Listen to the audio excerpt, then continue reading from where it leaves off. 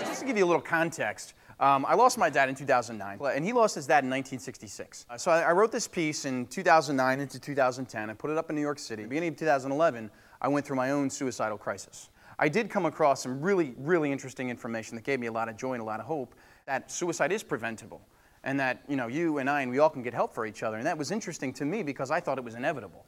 I thought, you know, my grandfather, my father, I'm next. And that's not the case. I'm not a slave to my heritage. I'm not a slave to my brain. I can make decisions. I can make choices. I can put in safety nets.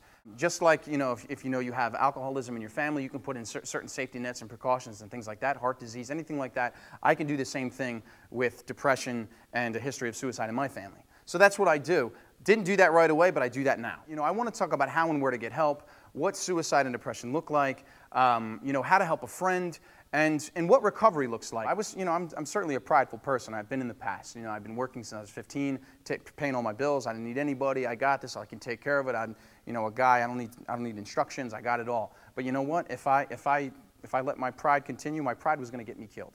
So I had to ask for help. People ask me all the time, if I say the word suicide, if I ask somebody about it, isn't that going to make them do it? And the answer to that question is 150% no. Biology students in the room, you need that carbon dioxide to oxygen exchange. You know, that's as far into biology as I can go. So, I saw that on Wikipedia. No, I'm kidding. But really getting to that person face to face is huge. It's something that can keep a person going. It certainly did in my case. Bad things happen all the time. You know, but I wanted to be able to do something where when I fall, I want to be able to bounce and not break. I have these tools that I put in my resiliency toolbox. And they were tremendous for my recovery, and they are things that are sort of staples in my life that it's not work anymore. They're just good habits. You know, I had to go out of the house, and I had to force myself to go see friends. Isolating was not going to be something that would be good for my long-term health and mental health. Creative writing was big for me, and it wasn't like, and I don't say you've got to be a creative writer, but creativity is wonderful. It took it engaged another piece of my brain and helped me map out certain things that I needed to work out.